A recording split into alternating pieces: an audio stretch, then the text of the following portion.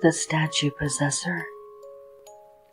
It cannot speak, it cannot touch. Without a body, it can't do much. To find a body of its own, it tries to find one made of stone. You will have seen it when you're out and about. That is a fact, there is no doubt. The statue possessor, you will find, can hide in statues of any kind.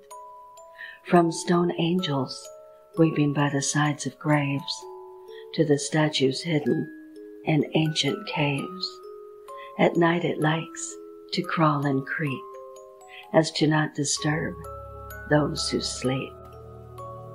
When it finds a host with stone for skin, that's when the horror can begin. It chooses its victim with great care, to make sure to pick someone easy to scare. When it finds its victim, it will start to stalk. It will follow them wherever they walk. The possessor's meals that are most enjoyed are the ones who are most paranoid. A person's deepest, darkest fear is what brings the statue possessor near. It stalks and follows so very keen, but never moves when it is seen. People drive themselves crazy, they don't understand. They're falling right into the possessor's hand. When they start to think, they're making it up in their head. Within the week, they will be dead.